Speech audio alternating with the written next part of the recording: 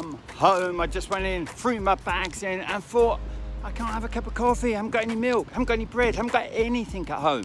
So I just got to pop over. Isn't it really, no, it's not frustrating, I don't really mind. It's just one of those things in life. Anyway, I thought I'd tell you.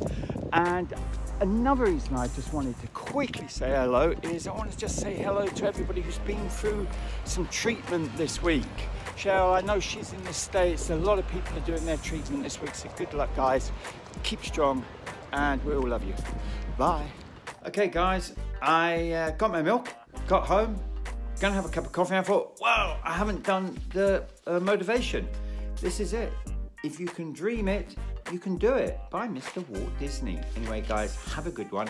Gonna leave you some photographs from when I was in America a few years ago on a road trip. Highway 54, no, 24, I think it was. Okay, all right, have a good one. Love you lots, bye.